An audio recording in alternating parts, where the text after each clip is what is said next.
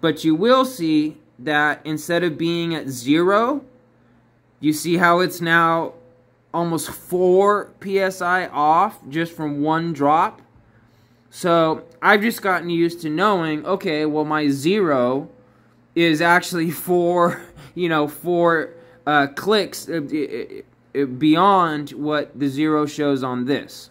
Okay, so it still almost is pointing directly up. It's just that the gauge itself has shifted to the right, and the 0 is now, to the right instead of right at 12 o'clock.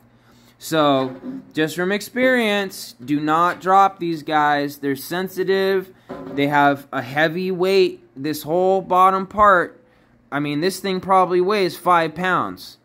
So, if it drops, it's going to drop hard. And if it drops, and it drops right on the needle, that's going to affect it too. So, just some words of advice. But, if you don't already have a drum dial, it's highly, highly useful. It will make your tuning much quicker. If you're on a gig or you need to get something dialed in really, really quick and don't have time to spend, an hour for setup and going drum by drum by drum and trying to make sure, oh, no, I don't like that. Let me start again. And, I call that chasing your tail. So you don't want to be chasing your tail. You don't want to have everything 99.9% of the way there tuned, only then to start messing with one lug, which will then put all the rest off. That kind of thing. So, sorry guys, I know I accidentally dropped the phone and hit stop and re-record a couple times. So, I'm going to go ahead and upload these. And this one's only 2 minutes, so hopefully the few together will help. And if anyone has any questions, like I said, please feel free to reach out. And between the drum dial and the other one, that's the TuneBot, I highly, highly prefer the drum dial over the TuneBot. Okay? TuneBot seems kind of like a gimmick to me. It's almost like tuning with harmonics in a guitar. And if you have any overtones, coming through, it's highly going to affect your tuning overall. So the drum dial gets each lug dialed in specifically, each one to the same tension, and then you won't have all those overtones and wonky things just from making one lug, different than the rest of that kind of thing. So good luck, guys. But yeah, this drum dial, I've used it so many times. I've tuned students' kits with it. I've done fine tuning with it. If things start to go out and I just need to do a quick, half turn or eighth a turn, something like that to get the drums sounding back to where I'd like them, then drum dial all the way. So, all right, guys. Just a quick little, maybe something that'll help some guys tune. And it's great to know your drums and tune by ear.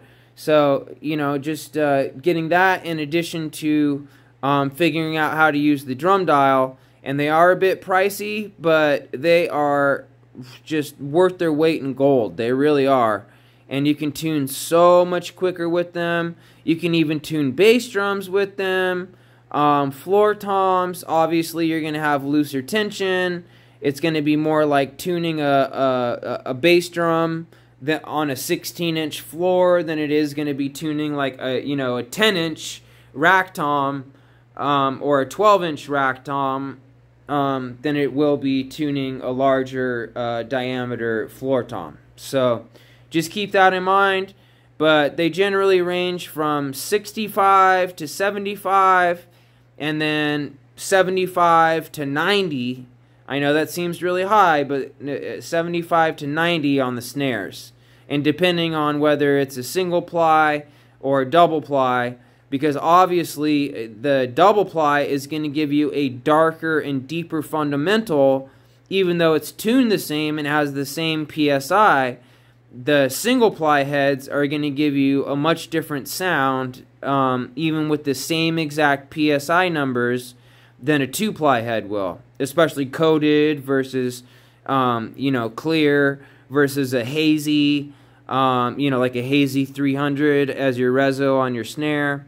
So, alright guys, hopefully that helps some. I'm all about sharing knowledge, and if anything helps other people tune quickly, that's probably one of our least favorite parts, is tuning our drums. And if you have good drums that stay put, and like this Mapex, I hardly ever have to tune this Mapex. It just stays and stays and stays. So, depending on the type of lugs you have, like I have these true pitch, on the DW, where they have finer threads, so you're able to get in between, notes or fundamentals that you wouldn't normally on a regular tension rod. So, like, just saying that it kind of depends on what your gear is, and then how you like your drums to sound. Alright, guys. Love you. Happy drumming. Happy tuning. And have a great rest of your week, or weekend. And I will see you on the next one, guys. Alright. Take care, guys. Happy drumming.